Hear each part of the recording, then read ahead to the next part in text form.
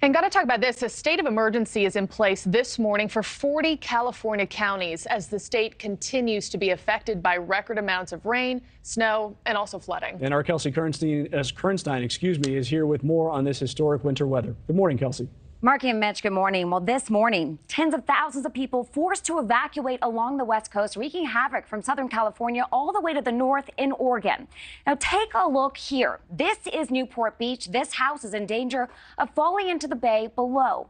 Authorities in Orange County say that 3 more houses in the same neighborhood could fall down the hillside, too.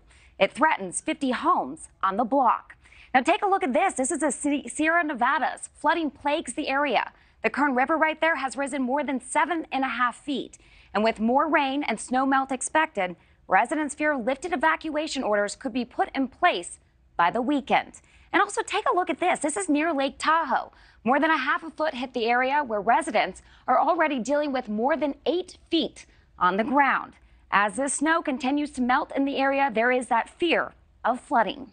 Thank you for watching. Go to newsnationnow.com to find News Nation on your television provider. And don't forget to click the red subscribe button below to get more of News Nation's fact-driven, unbiased coverage.